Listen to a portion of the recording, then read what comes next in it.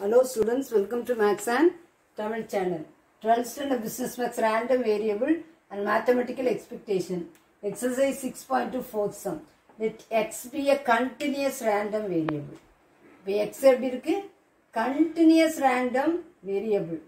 with probability density function f of x equal to 2x, 0 less than or equal to x less than or equal to 1, 0 otherwise. Find the expected value of x. ஒரு டேப்ல காலம் கொடுத்திருந்தா x e of x x sigma x into p of x ன்னு எழுதுவோம். இப்போ continuous random variable இப்படி கொடுத்திருக்கும்போது எப்படி பண்ணணும்? e of x equal to limits என்னது 0 to 1 minus infinity to infinity f of x dx x f of x dx formula என்னது e of x க்கு integration of minus infinity to infinity x f of x dx அப்போ limits 0 to 1 integration of 0 to 1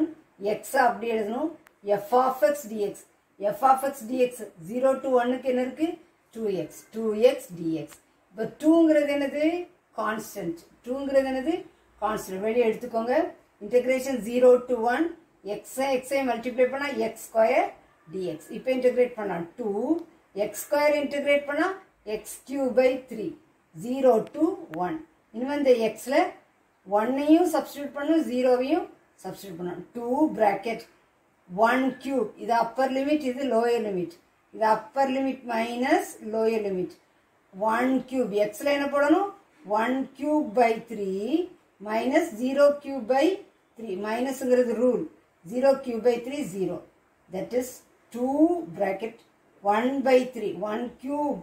1 by 3 இல்லையா minus 0 வேண்டாம் அப்ப 2 into 1 by 3